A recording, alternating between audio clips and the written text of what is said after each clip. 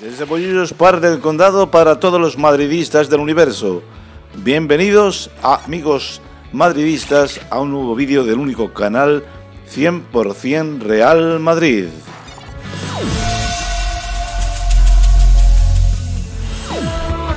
El Real Madrid no ha realizado ninguna incorporación y al parecer solo se plantea acudir al mercado si entran en escena los famosos cambios de cromos.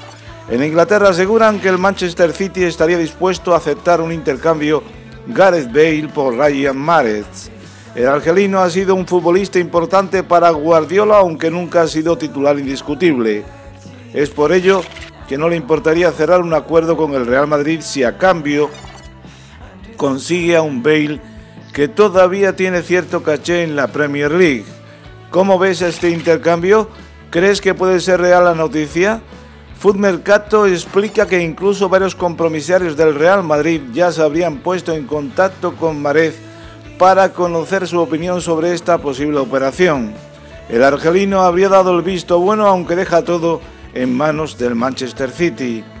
Una de las ventajas que tendría el Real Madrid en caso de producirse este intercambio es que se ahorraría la altísima ficha de Bale, 17 millones netos por temporada. Además, Zizou ya no tendría ningún problema en el vestuario y cambiaría a un jugador al que considera acabado por otro que siempre le ha llamado la atención desde su etapa en el Leicester.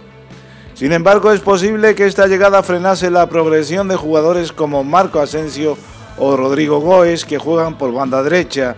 Serían los principales perjudicados, aunque Zidane estaría encantado de cerrar este acuerdo por tal de quitarse a Gareth Bale de encima. El año pasado marcó 13 goles y dio 16 asistencias, aunque tiene una edad, 29 años, que no encaja con la política de fichajes que lleva siguiendo el club en los últimos tiempos. A mí me cuesta trabajo creer esta noticia por dos motivos. Mahrez es un jugador que ha contado mucho para Guardiola el pasado curso. Nunca hemos sabido del interés de Guardiola por Bale, no sé qué planes tendrá con él. Aquí hay gato encerrado, pero ¿dónde hay que firmar?